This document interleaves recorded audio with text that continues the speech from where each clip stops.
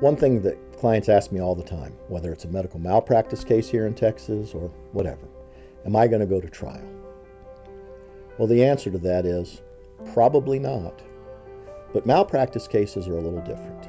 You see, doctors don't like to admit their errors. Hospitals don't like to pay for their mistakes. If you hire an experienced medical malpractice lawyer, someone who knows the medicine, someone who understands all of the standards expected of a physician, of a hospital, of a nursing home, preparing your case for trial usually results in them coming, accepting responsibility, and making a reasonable offer of settlement. But if they don't, you need an experienced law firm with the resources to go to trial. Because if they take your case, they need to be willing to try it. And that's what we do.